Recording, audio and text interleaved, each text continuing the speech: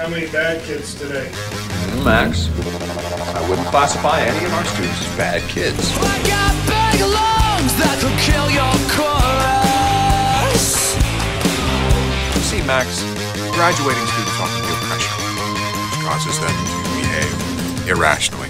Here at Crestview, we frown upon physically assaulting the retarded students. I'm not retarded! Of course not. Good for you. And when you mix all of these personality types together 10 months out of the year, it's no wonder students come to fits of jealousy, rage, paranoid delusion. Honestly, Max, it's a miracle they don't all kill each other. Damn. Oh yeah, this is gonna rack.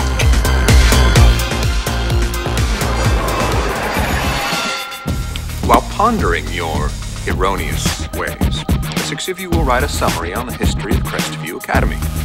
And the double doors will remain locked until I return. Are you sure this place is safe? Confident the 6 of you can survive an entire 8 hours. When he returned, the room was filled with blood. Dun, dun, dun, dun. Right then. I'll be off. New kids, let's get one thing perfectly clear. We're in detention.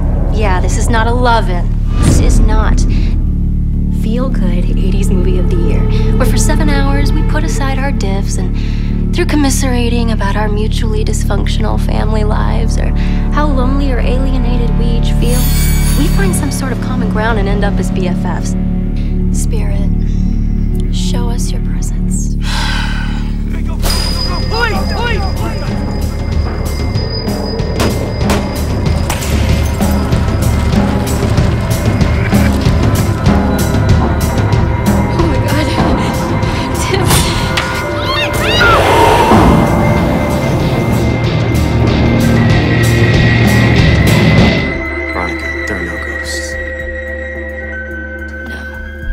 He's real.